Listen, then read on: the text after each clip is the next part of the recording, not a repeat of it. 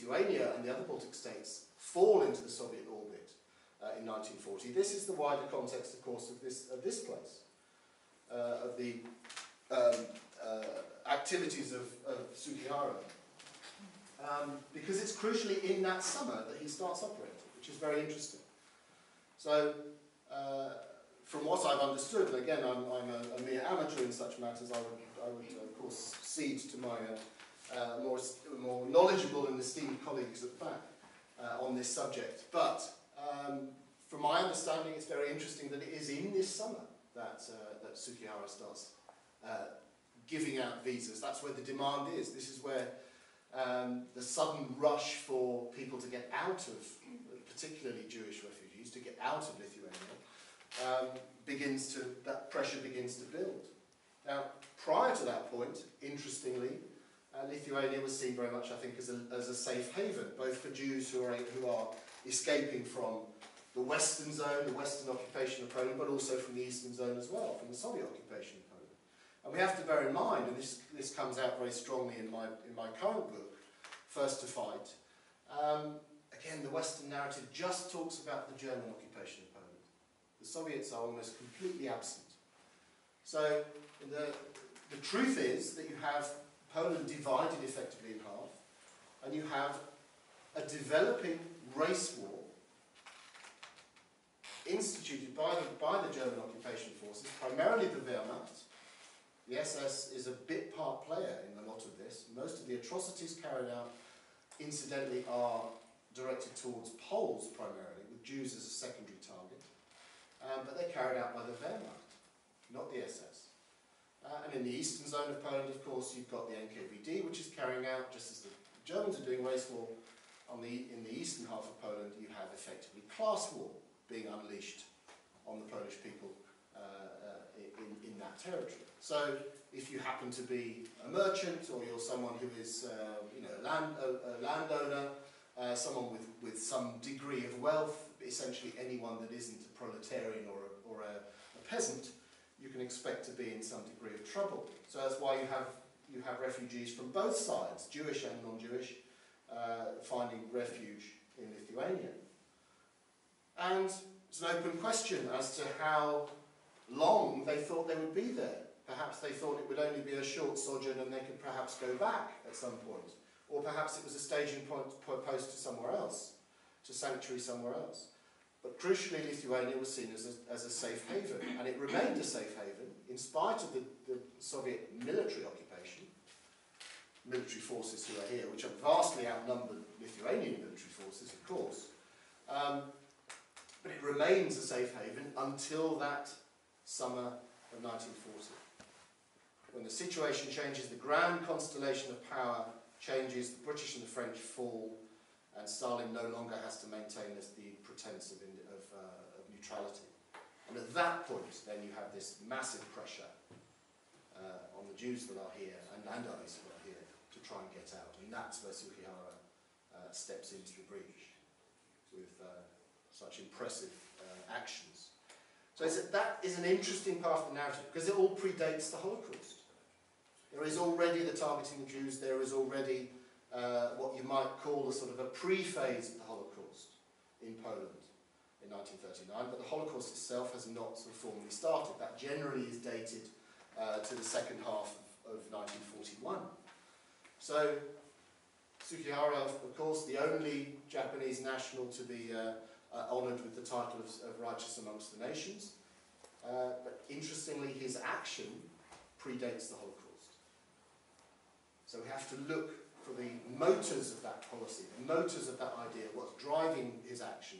We have to look for somewhere else. And it's actually the confluence, it's the coming together of Nazi policy and Soviet policy in that period of the Nazi-Soviet pact. So Sugihara needs to be understood, not necessarily within the context of the Holocaust, but within the context of the Nazi-Soviet pact. Because it's that coming together of Nazi ideology on one side and Soviet ideology on the other, in the expansion of both regimes, that creates the conditions in which Sugihara is forced to act. So that, I think, is the crucial point to try and remember. And I hope and I think that chimes with the ideas mentioned here in the museum. So that's a small example of how much is going on within this period, within this 22-month period, this period which, as I say in the Western narrative, is primarily described as the Phony War, the period in which not much is happening. So it's very difficult for us, in a sense, in the Western narrative, to understand a story like the Sugiharos story, because it fundamentally doesn't make sense. It's not happening within the Holocaust. We would understand it instinctively as a Holocaust story. But it's not a Holocaust story. It fits within the context of the Nazi-Soviet pact. In the same way as Molotov's visit to Berlin in November of 1940, which is a very interesting diplomatic exercise. This is where the Soviets are effectively trying to have a reset, as we would put it nowadays. Again, talking about relations with Russia, France now looking at a reset of its relationship with Russia. This is Stalin and Molotov going to Berlin looking for a reset of the Nazi-Soviet pact. So the previous constellation of power, the previous reasoning that had led to the Nazi-Soviet pact in 1939 had extinguished itself. The constellation of power had changed, shifted. The British and French are off the scene. Stalin is then suddenly very interested in a reset of the Nazi-Soviet relationship. Now, how are we going to go forward? What are our next goals in this relationship? Hitler, by that point, is not particularly interested in a reset of the Nazi-Soviet pact because he's already looking at targeting the Soviet Union as his next objective the following summer. But, again, if we look in most of our standard Western English language narratives of World War II, you would not find Molotov's discussions with Hitler, with Ribentropo in Berlin in November 1940.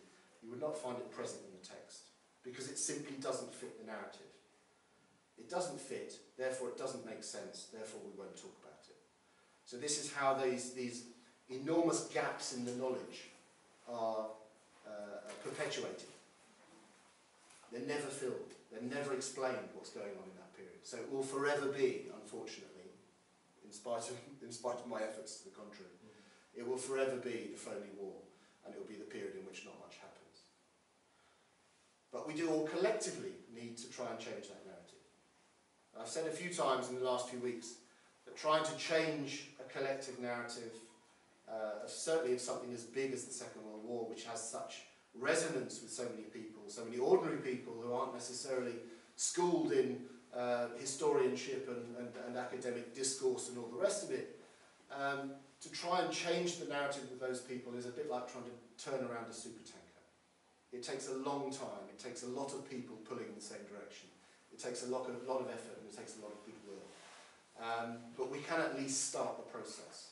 And this is why I think it's crucial, as I said, that Lithuanian scholars need to spread the message beyond the Lithuanian language, beyond the boundaries of Lithuania, and spread the message beyond, ideally in English, to provide those materials to people like me and the next generation coming along, who will at least try to tell your story as effectively as possible and fill those gaps, because that's a crucial part of changing that Western narrative. Without those materials, and crucially I think without first-hand materials, diary entries, memoir accounts and so on, without that material it's very difficult to fill the gaps and change the narrative.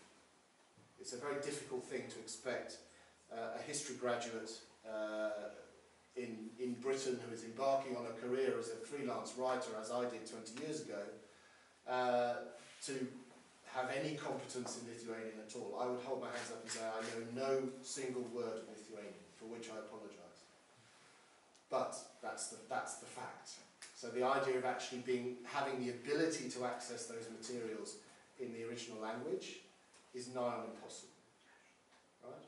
So you have to spread your word by getting it out, ideally in English, German, a more accessible language. And if we can do that, we can start to turn the supertanker around. And we can start to change that narrative. And we can start to talk about Hitler and Stalin, who will no longer be the forgotten great power relations. relationship of World War II. Thank you.